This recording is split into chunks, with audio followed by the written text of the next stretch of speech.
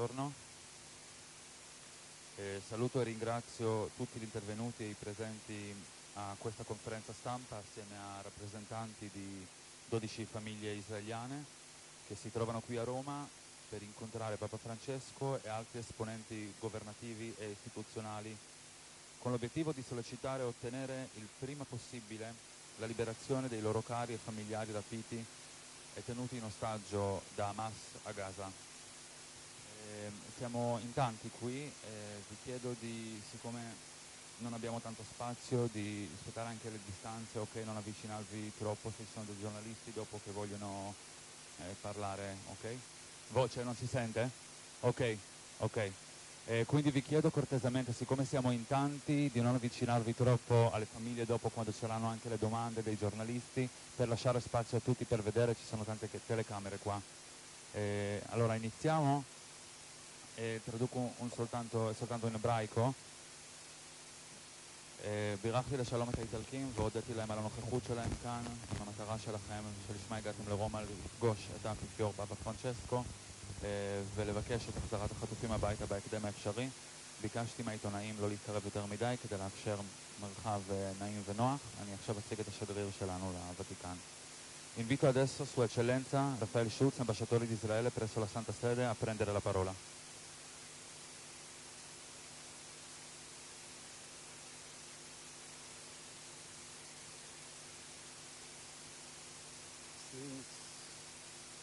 Since October 7, Israel is not the same country.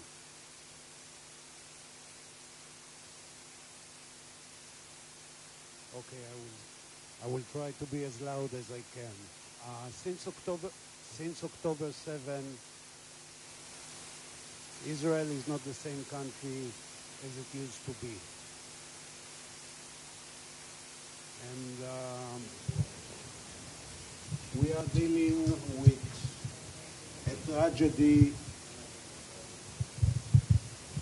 We are dealing with a tragedy of biblical terms. Now, the media, as media, frequently goes from one crisis to another, but in Israel, since October 7, it seems that time is frozen. We are living in a different time. And the most crucial and important part of it right now is our concern for the welfare and the safe return as soon as possible of the families that were, the individual and families that were kidnapped and are now in Gaza. I will immediately leave the floor to the families.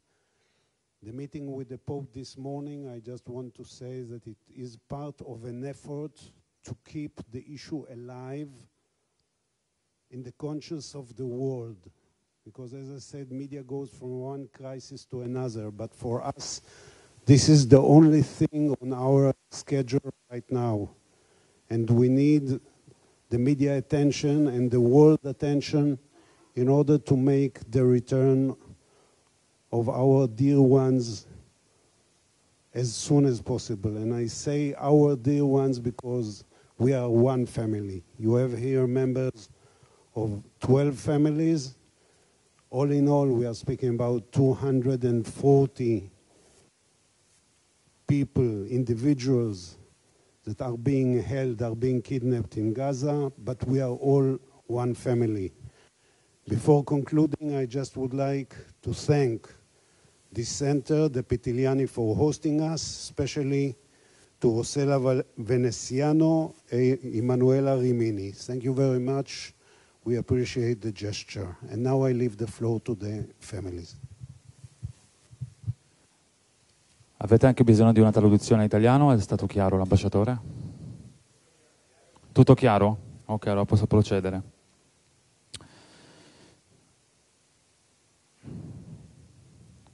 Allora, chiedo ora ai rappresentanti delle famiglie di parlarci molto brevemente dei loro familiari rapiti.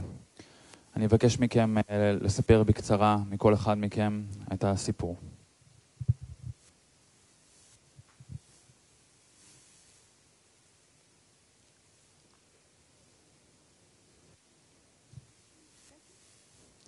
טוב, שלום לכם. מלואיס קוניו, אני חי בקיבוץ ניר עוז. כפי ששמעתם, בשבת ה-7 לאוקטובר הותקפנו על ידי מחבלים מחמאס שפרצו לנו את הבתים, שרפו לנו, אנסו אותנו והרגו אותנו. Buongiorno, mi chiamo Luis Conio e sono dal kibbutz Nir Oz. Il sabato 7 ottobre siamo stati attaccati dai terroristi di Hamas che sono penetrati nelle nostre case, l'hanno bruciate, hanno abusato delle donne e ci hanno anche uccisi. בנוסף לזה, אתם רואים פה אני מחזיק הרבה תמונות, הידיים לא מספיקות לי כדי לראות את כל בני משפחה שלי שנחטפו באותו יום לעזה, כולל ילדים, בנות, תינוקות ועוד. Come potete vedere, inoltre, io tengo qui nelle mie mani tante foto, tante immagini di tutti i miei familiari. Le mie mani non bastano per tenere tutte queste immagini dei miei familiari che sono stati rapiti in quel giorno, tra cui ci sono dei bambini, figlie, neonati. אז אני רוצה להגיד לכם שאני היום נמצא במצב שאין לי בית, כי נשרפה, אין לי משפחה, חצי משפחה איננה, ואני נמצא במצב שאני לא יודע מה יהיה מחר, ובטח לא מה יהיה מחרתיים. In questi giorni non ho più la mia casa, metà della mia famiglia sono rapiti in questo momento e non so cosa succederà domani. רוצה להודות לכם על זכות שנתתם לי להתבטא לפחות. תודה רבה. Grazie per l'opportunità di parlare qui davanti a voi oggi. Grazie.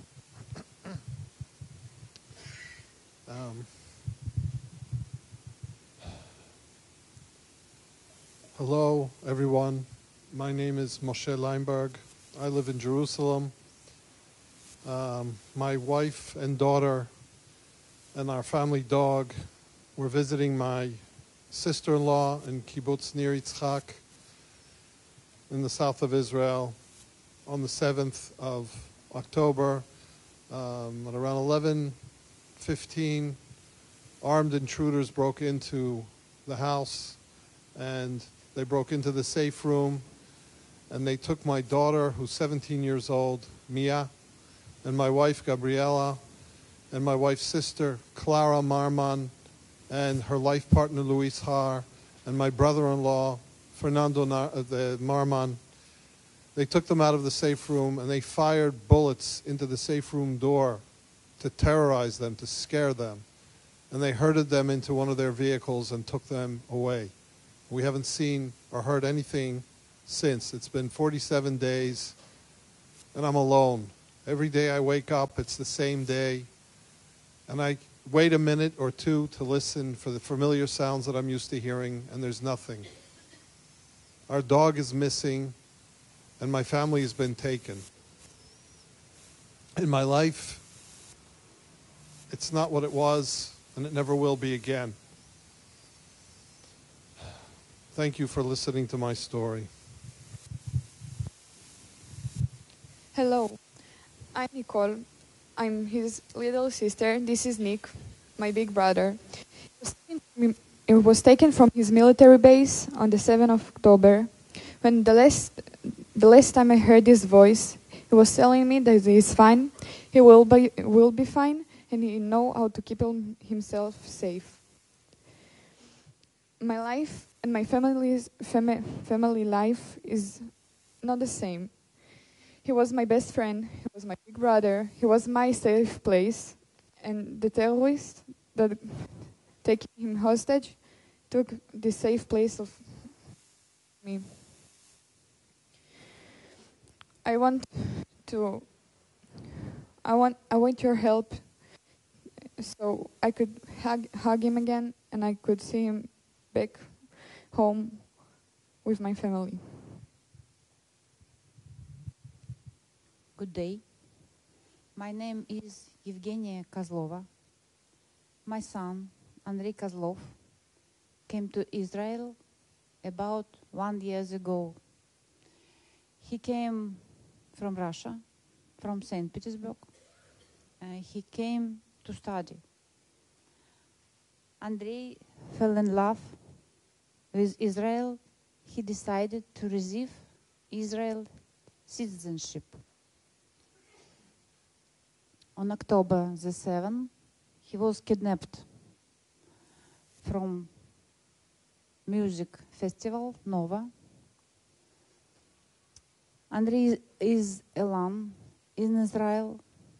All his family, me, his dad, his young brother, his grandparents live in Russia.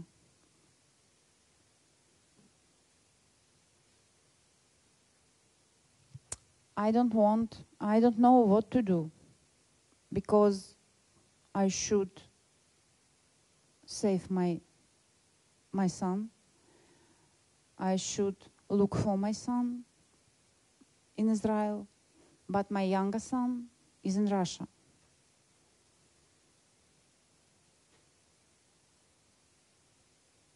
Now I don't know, is he alive or not?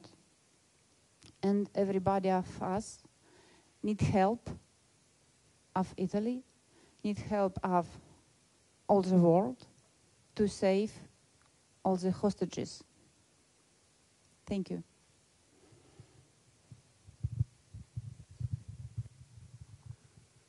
My name is Michael Levy. I'm Or Levy's brother. On October 7th, Or and Einav decided to take a break from their day-to-day life and celebrate in a music festival. They wanted to celebrate peace and love, but when they got there, Einav was murdered and Or was kidnapped into Gaza. Einav and Or has a 2-year-old son. That's his teddy bear. Since that day, he is looking for them, he is calling for them. He wants to go home. His whole life changed. Our life changed. We don't know anything about his condition. We don't know if he's injured. We haven't heard from him ever since that day. We don't sleep. We barely eat. And we want him home now. We want Almog to have at least a father. He already lost his mother, and he needs his father. Thank you. Hello, my name is Mayan. I'm the oldest daughter for Dror Kaplun. He has 2 more children, Noam and Moran, and 5 grandchildren.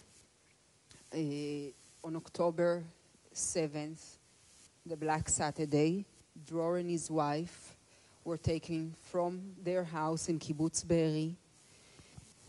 Hamas led them handcuffed for 300 meters from their house. Later on, Marceli's wife was murdered together with their neighbors. Dror was injured, but we don't know the severity of the injury. And we are all waiting for him. His oldest grandson has a birthday tomorrow.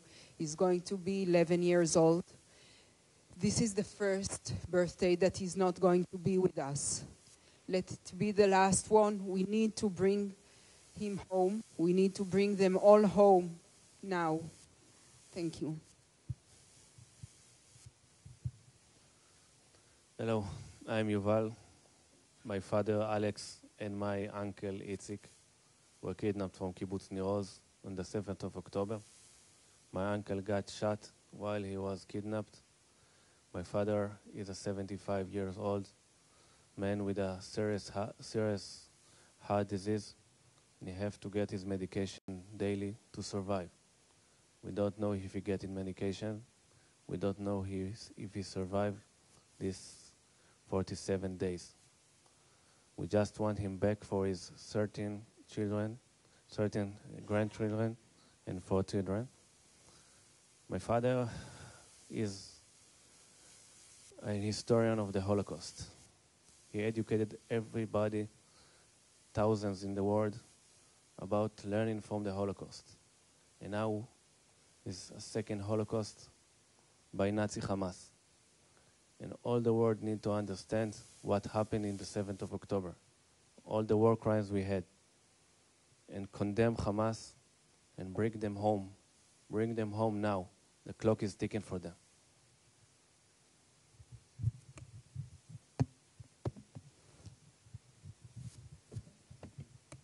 I would like to stand to see you all and say thank you for listening to us. My name is Alexandra, and I'm here on behalf of my sister Karina, and you can see her in this picture. She's my only sister, and she's all I have in this world. She was kidnapped from her bed in her pajamas with other girls. Other girls were murdered, and she was taken hostage. My sister is a pure, innocent child. She wants to help people, and this is why I'm here. I want to ask you to help my sister so she can come home and then help others. I can remember crystal clear 2 things. The first is what she wrote me on the 7th of October morning before she was taken. She wrote me, and I'm citing, "If I won't make it alive, please be happy in your life and take care of mother and father or life. Do not think and sorrow, live." This is her wish. This was her wish. And the second thing is that by saying that, she made me remember when we were young, when we didn't understand a lot of our lives. She always laughed and told that I will die before her because I'm the older sister, and she will live longer than I. And I'm here talking about it because I really want to die before her. And every time that she is there with all the other hostages, every minute, every hour is a critical time for them to stay alive. We do not know anything about them. We know that some are injured, some need medicine. Every one of them need to come home, and not in coffins. They should come home to tell their stories, to tell the stories of the other people who were murdered, so they can be our future. We need them safe and sound and alive. Thank you very much. Hello, my name is Yehuda. This is my son, Nimrod Cohen, 19 years old, who was captured with his friends near Reim. Since he's captured, and we saw on Hamas video how he was captured, we didn't hear a word about him. We don't know what his condition. Red Cross never, I don't know how to say it, never bothered, never made any efforts to go inside and see the conditions of him, of all the other captured, how they are doing, who is injured, who is sick, who needs medicine. And our life, just from that day, changed. We don't have day and night. We're only focusing of his return and the return of all the other captured people back home to Israel. Thank you very much. My name is Rachel, and this is my son, Hirsch Goldberg Poland. He's my only son. He turned 23 on October 3rd and went to the music festival with his best friend from childhood to celebrate. When the massacre started on Saturday morning, he and his friend and a bunch of other young people from that festival hid in a roadside bomb shelter, which came under attack. First, Hamas threw in hand grenades, then they fired in an RPG, and then they sprayed the room with machine gun fire. Most of those young kids were dead, but some of the lucky ones were trapped under the dead bodies, and they told us what they saw. Hirsch and two other young men were wounded but alive, and Hamas came in and told them to stand up and come outside. When Hirsch stood up, they all told us that his left arm had been blown off from the elbow down. We have since seen a video that we have of him and these two other boys being marched out of the bomb shelter and put onto a Hamas pickup truck, which then headed toward Gaza. His last phone cell signal was at 10:25 in the morning, October 7th, and that's the last time that we saw him. He sent us two text messages that we received as this was all unfolding at 8:11. The first text message said, "I love you," and the second one said, "I'm sorry." And I think he knew that we were going to be suffering terribly, and he felt bad for us, and he was apologizing. That was 47 days ago that my heart has been buried in Gaza, and every day I change the number, and I pray and hope that the world will help all of us get our hearts out of Gaza. And I also worry for the other innocent people who are in Gaza also suffering on the other side. There are good, innocent Palestinian people who are also there, and we are aware of that. And I thank you all for coming to hear our story and to keep our stories alive until our loved ones come home and we can take the number off of the chest. Hello, I'm Yair from Kibbutz Be'eri. On October 7th, Hamas entered my kibbutz and killed about 85 people, kidnapped around 30 people, altogether about 110, which is about 1/10 of my kibbutz, of the population of my kibbutz. I know each one of them personally, and amongst them is my sister and my niece, Hila, who's going to be 13 years old next week. I was hiding under my bed because I thought I don't want to be killed and I don't want to be kidnapped. I'll just pretend that no one is at home, and I hope they will not find me. My sister wrote me at 12:03 in the noon that she's okay, and then at 12:05 she sent a message that she's being kidnapped. Since then, I don't have any information from her. I know she's been kidnapped with my niece in Gaza and another girl that was staying in their home named Emily. I don't know if she saw the sky since then. I don't know if she's hurt. I don't know if she's able to go to the bathroom in a normal toilet, take a shower, get a medicine if she needs. I don't know if the Red Cross didn't even did anything to make it happen. I'm afraid not. And I want to send a message to everyone who listens that Hamas needs to let Red Cross visit all the hostages, the kidnapped people, and of course we urge Hamas and the world to pressure Hamas to let all our kidnapped people go and return to Israel. Thank you.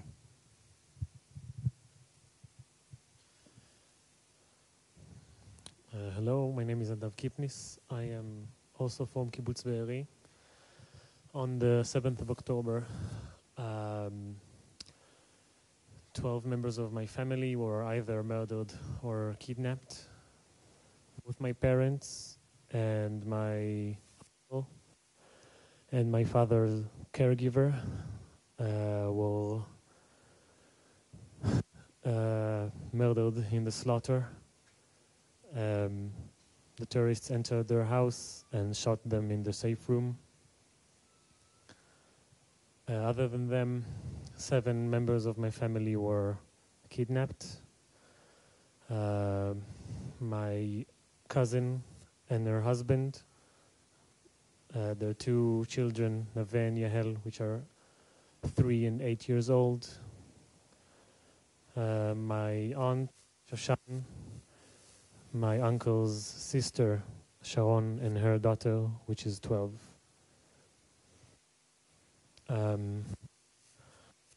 Parents cannot be saved anymore.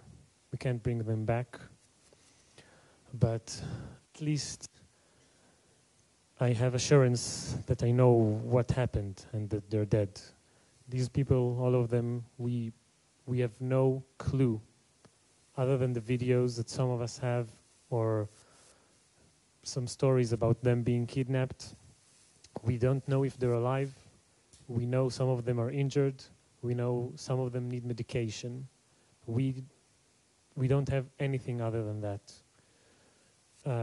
We are here in this very difficult situation, spreading the word, these awful stories, to make sure that no one forgets, that people will try to put themselves in our shoes, to have even the slightest feeling of not knowing where your family is, but knowing that they are in the hands of people that can't be trusted, and to urge anyone in power to make sure that they will be released safe and sound, and at the least give us information if they're even alive and if they're being taken care of.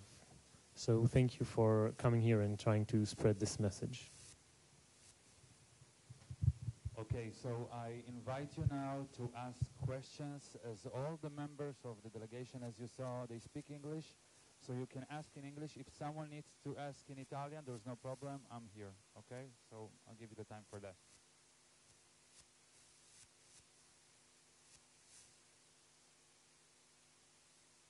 There is a microphone, so just a second.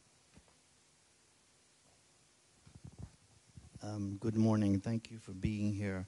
I'm Phil Pulala from Reuters, and I have a few questions that you can share around yourselves or whatever. Just one second. This morning, the Pope, I just want to quote him precisely, so just bear with me one second. After he met you, he said, "This is what wars do." Now, I'm not quoting because I can't find it precisely, but he said, "This is what wars do, but this has gone beyond war. This is terrorism." So he was equivocating. He didn't say one side was practicing terrorism. He obviously implied that both sides were. I would like you to, anyone who wants to comment on that statement, and also can you tell us a little bit about your meeting with him this morning, which is the reason why you're here, and also what are your feelings about the agreement that has been reached this morning for the release of 50 hostages?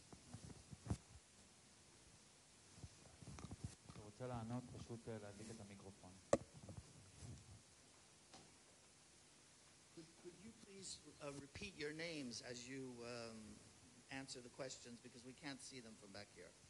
Thank you.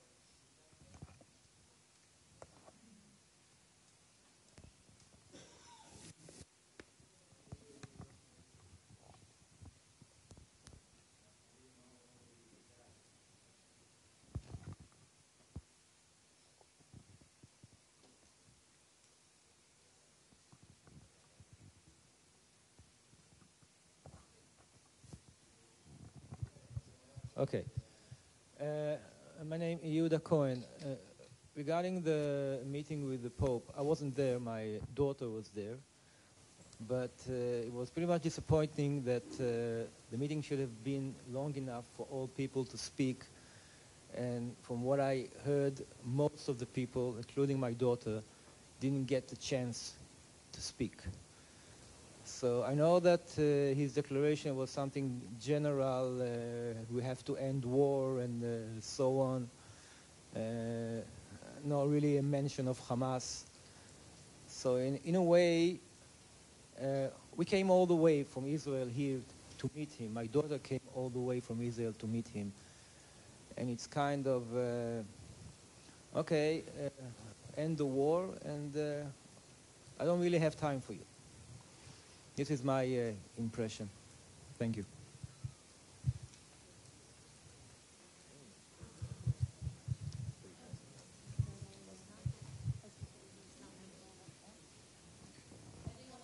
Yeah.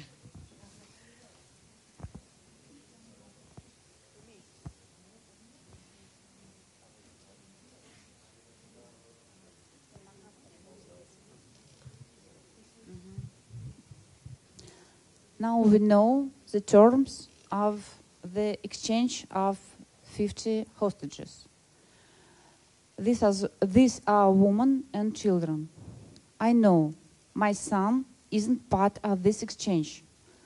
I don't know how long I should wait.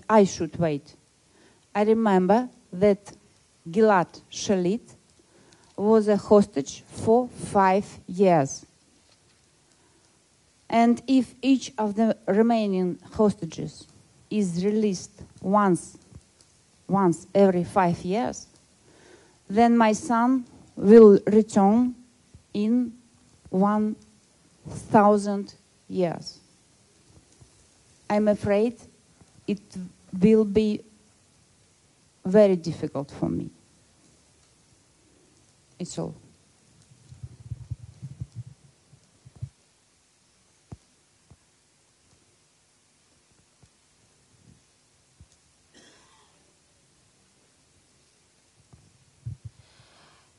I want to add,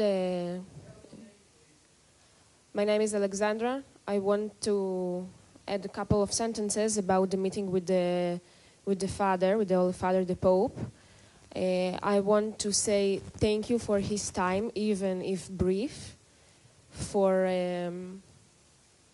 meeting us and listening to us.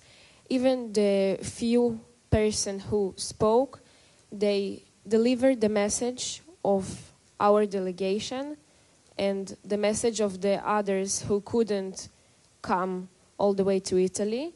His time is precious, and we are very grateful and thankful for him listening to us, and we are sure that he has done things before the meeting, and he is doing currently, and he will do in the future things that will help us and our families.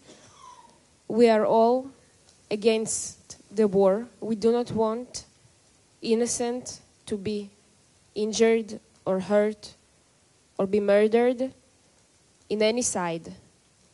We want our beloved ones back. This is the main message. Thank you.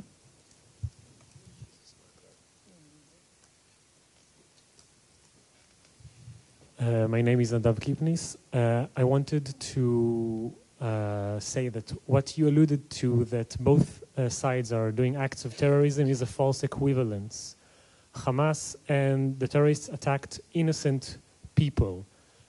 Children were taken, children were killed, women were raped in a party. Hamas, on the other hand, Israel is attacking Hamas, and there are casualties, and these are very unfortunate, but they are happening because Hamas is using their civilians, the Gazans, as human shields. We saw just some time ago that the Israeli army are the ones who managed to let the Gazan citizens leave and move to a safe space. So these are, what you're making is a false equivalence. And regarding the meeting with the Pope, I felt that he was very compassionate and he listened to us, and he understood our sorrow, and he told us that he was acting and is acting to make sure that they will return. Sadly, not everyone managed to speak, but we worked with the things that we have. Sir, if I could correct you, I wasn't making any false equivalency. It was the Pope who I was reading you almost word for word what the Pope said this morning extemporaneously, please. Sure. So I just make that clear to you because you said what I said. So you are saying the Pope is making false equivalency. Is that correct? Could you let him answer, please? He seems to be in our meeting, the Pope did not say both acts. From what I understood, he talked about our families being hostages as an act of terrorism. I did not get the feeling that he said that Israel is committing any type of act of terrorism. This is...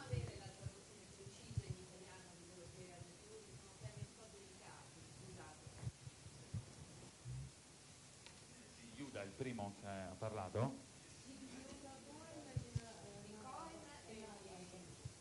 יהודה, מבקשים שתחזור בעברית, אני אתרגם לאיטלקית בתמצית את מה שאמרת, הם רוצים פשוט את הטקסט הזה באיטלקית. יהודה כהן, אני אחזור על זה בעברית. בתמצית מה שאני אמרתי זה שאני מאוכזב שהאפיפיור הקדיש זמן מועט, הרבה פחות זמן ממה שהיה צפוי. הבת שלי הייתה שמה, הייתה אמורה לספר את הסיפור של הבן שלי, של אחיה התאום, ולא הגיע לזה.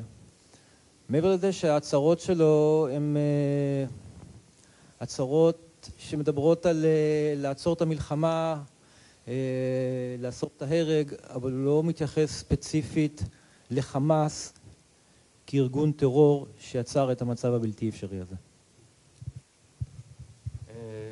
Allora, quello che avevo detto prima è che sono deluso che il Papa abbia dedicato poco tempo di quello che aspettavo. Mia figlia doveva parlare anche lei, raccontare la storia di suo fratello gemello, non ce l'ha fatta per questioni di tempo. Le sue dichiarazioni parlavano di fermare la guerra e l'omicidio, ma non specificamente, non parlava di Hamas e non l'ha definito come organizzazione terroristica, e quello mi è dispiaciuto.